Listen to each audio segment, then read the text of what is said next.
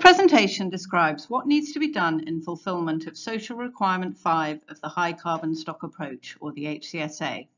It is one of 4 training videos dedicated to this topic of the operationalisation of Social Requirement, or SR5.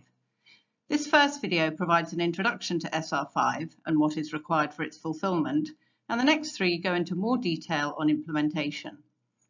SR5 requires developers to protect the food security and livelihoods of Indigenous people and local communities that are affected by their operations.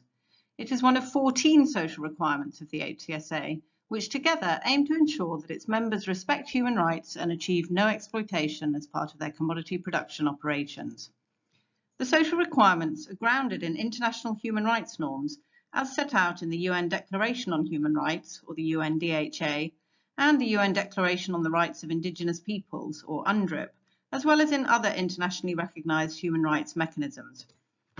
Articles in both these mechanisms refer directly to the protection of food security and livelihoods. The full text of the SRs, including SR5, can be found in Module 2 of the HCS Toolkit, which is available on the HCSA website. The principle of SR5 is set out here.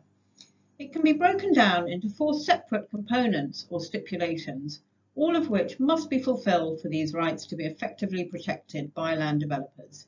These stipulations are firstly, in stipulation 5.1, that developers must identify, avoid and mitigate any negative impacts on food security and livelihoods of communities affected by their operations.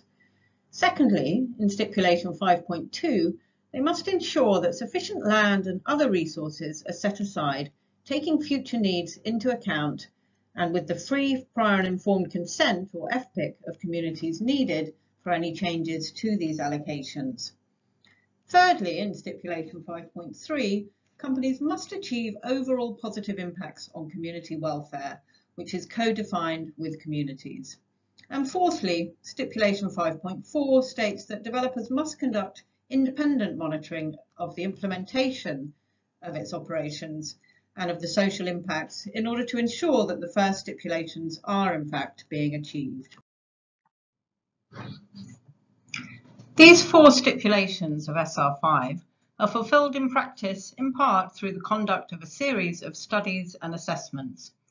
These are the Social Background Study, the Land Tenure and Use Study, the Social and Environmental Impact Assessment, or SEIA, and the HCV-HCSA assessment. These studies and assessments are carried out with the participation of communities, and they cover all communities that are likely to be affected by the planned operation, whether directly or indirectly.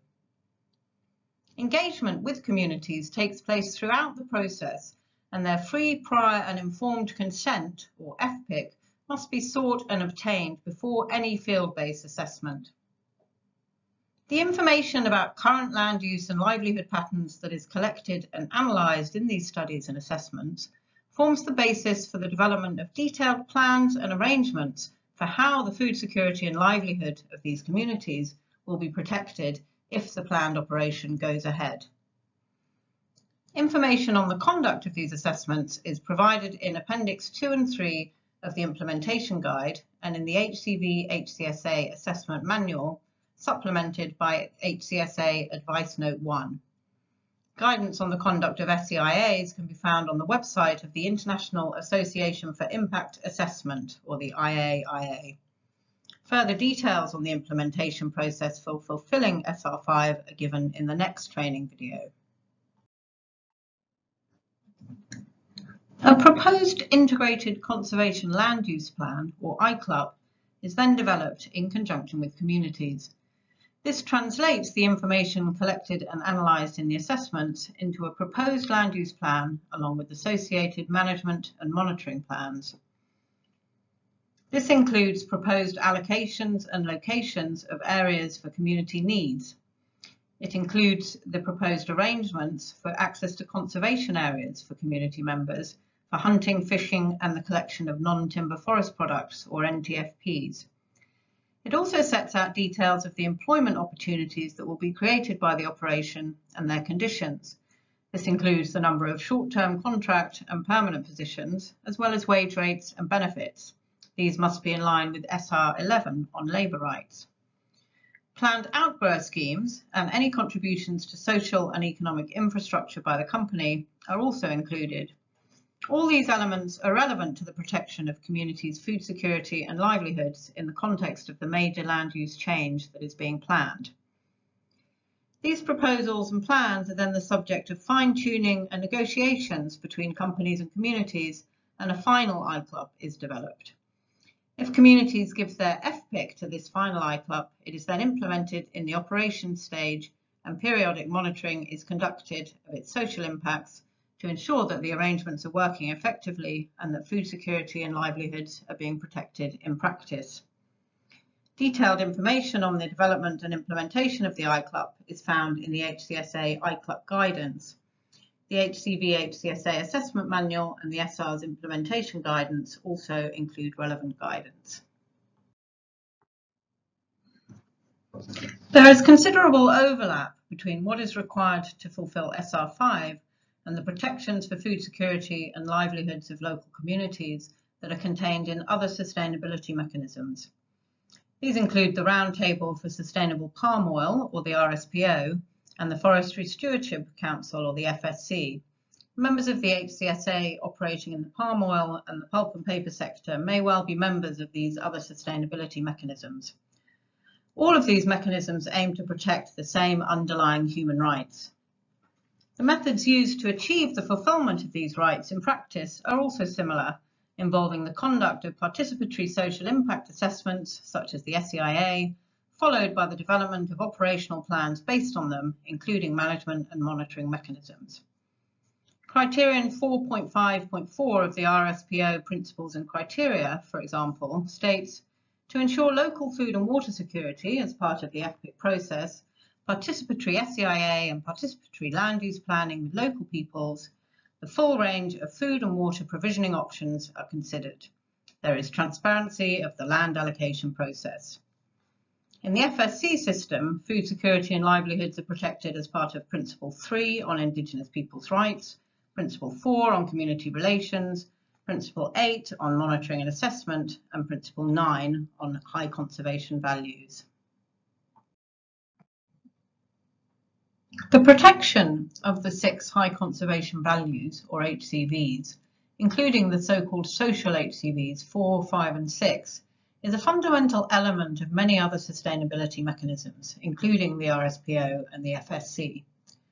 HCV 5 on community needs is directly relevant to SR5. It requires the protection of sites and resources fundamental for satisfying the basic necessities of local communities or Indigenous peoples for livelihoods, health, nutrition, water, etc., identified through engagement with them. Protection of these sites and resources contributes to the fulfilment of Stipulation 5.1 on avoiding and/or mitigating negative impacts, and of Stipulation 5.2 on ensuring sufficient land and other means are available for food security and livelihood purposes. HCV 4, the protection of basic ecosystem services in critical situations, including protection of water catchments and control of erosion of vulnerable soils and slopes, is also important to food security and livelihoods, especially in relation to Stipulation 5.1 on the avoidance of negative impacts. Detailed guidance on how to identify and protect the HCVs is set out in the HCV Common Guidance. This is provided on the website of the HCV Resource Network, or HCVRN. After they are identified, HCVs are protected through the implementation of effective management and monitoring mechanisms. Detailed guidance on these for HCV 5 and 6 is also provided by the HCVRN and can be found on their website. SR5 goes beyond the requirements of the RSPO, the FSC and other sustainability mechanisms in 2 important ways. These are firstly the requirement to take account of future as well as current community needs and so allocate additional areas of local people's lands, and secondly in that greater emphasis is put on the independent verification of implementation and outcomes through social impact monitoring. To ensure that future community needs are fully met, a minimum of 0.5 hectares of land is allocated per person for farming purposes, unless the particular circumstances of the community result in an exception being made with the consent of communities. As well as contributing to the protection of food security and livelihoods, this minimum land allocation reflects a precautionary approach to conservation. This is because having sufficient land available for agricultural purposes should minimise encroachment into conservation set-asides. The greater emphasis on independent verification of implementation and outcomes contributes to the fulfilment of Stipulation 5.4. The allocation of 0.5 hectares of land per person may not be practical or desirable in some circumstances, however. The particular circumstances of communities are taken into account during the assessment and engagement processes, and exceptions to the 0.5 hectare per person minimum allocation may be made in some cases. This requires the free, prior and informed consent of communities. Possible exceptions to the minimum allocation include settings where current regulations already specify community land allocations that may be sufficient, where agriculture no longer plays a key role in food security and livelihoods, where population densities make the minimum allocation unachievable, where other means of livelihoods, such as hunting, fishing, NTFP collection, play a greater role than agriculture, where farming activities are relatively recent and where the customary or user rights of farmers are not well established or long-standing, and where employment creation and other positive impacts of the operation may reduce reliance on agriculture as a means of livelihoods and food security. These circumstances should be taken into account in the planning process to ensure both that sufficient land is allocated for community needs in each specific setting, including future needs, and that this process is also practical and reflects the economic realities in each community. As mentioned, any deviation from the precautionary minimum allocation requires the fully informed, free and prior community consent. Any changes to these allocations and arrangements that are made subsequently equally require the FPIC of communities.